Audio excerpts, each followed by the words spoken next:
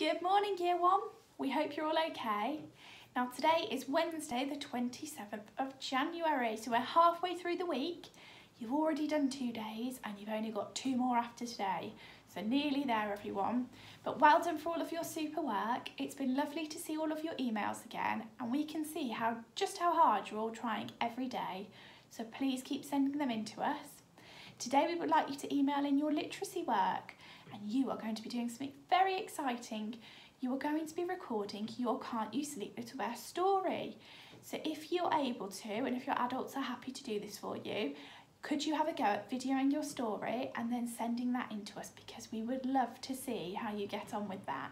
And we're really excited to see all the different ways that you will video it, because they will all be individual, and that's what we love to see.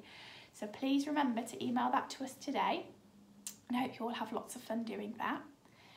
Now, we just want to see how you're all getting on with your reading. So are you making sure that you're reading a book every day, or just a little bit of a book if you can't read it all?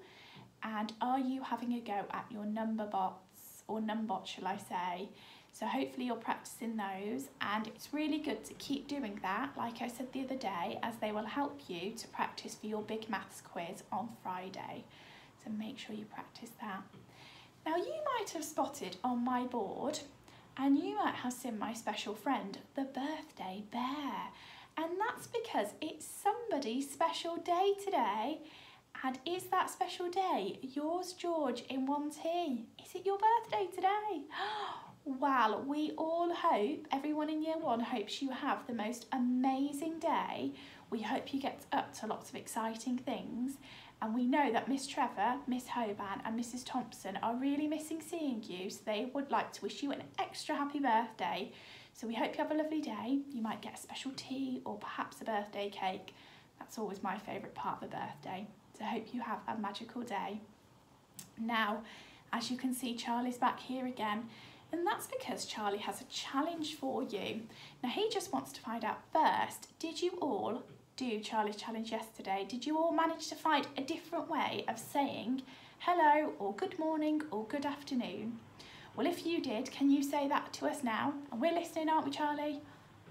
Wow, very good. We heard lots of different ways of saying that. So keep finding more ways if you can.